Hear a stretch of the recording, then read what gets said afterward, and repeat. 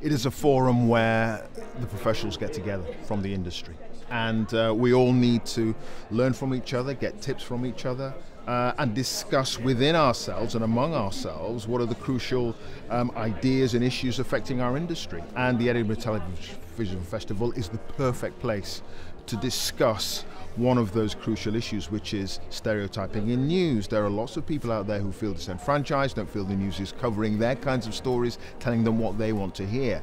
And to discuss that in this forum with all these professionals around is the best place.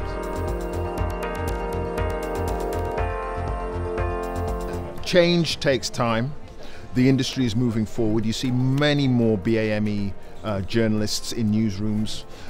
We all agree that perhaps we need more representation and diversity at higher levels within management in newsrooms, where the real decisions are made about the kind of stories that are covered and how they're covered.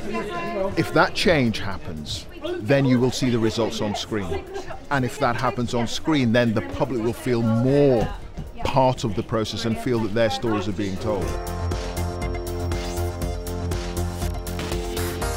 I suppose having more authentic voices, particularly in news coverage. So you're not necessarily going to have a reporter who has, you know, the classic BBC style sonorous voice handing tablets of stone of news down from on high. They're going to be real people telling real stories from different communities, not just BAME, but white working class, very important as well, more women, that kind of thing, to get a real authentic flavour of what the news is and what people should be listening to when they turn on the TV or the radio.